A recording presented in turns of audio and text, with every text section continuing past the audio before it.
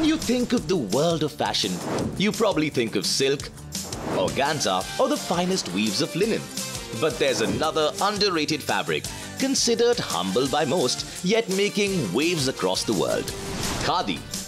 From Issey Miyake to Jimmy Choo, from New York to Tokyo, everyone's been talking about Khadi.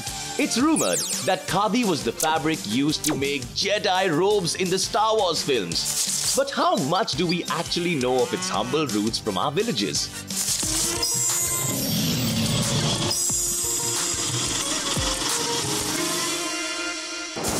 Khadi, Urf Khatar, the hand-spun cotton weave of India.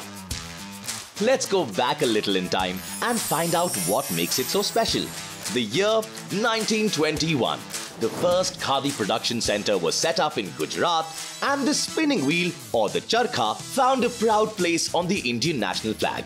By now, it had become synonymous with self-reliance in defiance of the British Empire.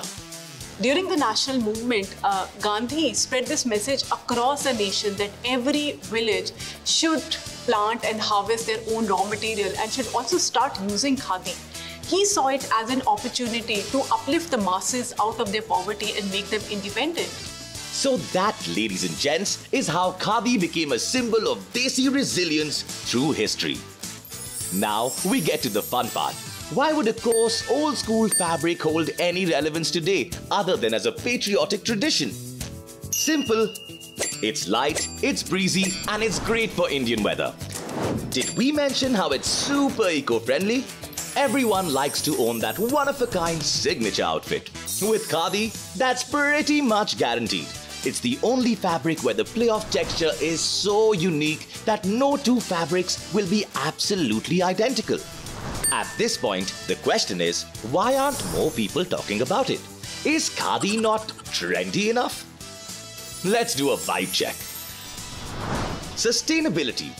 It's the new trend, isn't it? The whole world is talking about it. Now imagine if you were told there's a fabric that has a nearly zero carbon footprint and is completely natural, and shines through history as the literal symbol for India's self-rule. Even better, what if you were told the father of our nation was the one-of-a-kind fashion influencer who led India towards this trend?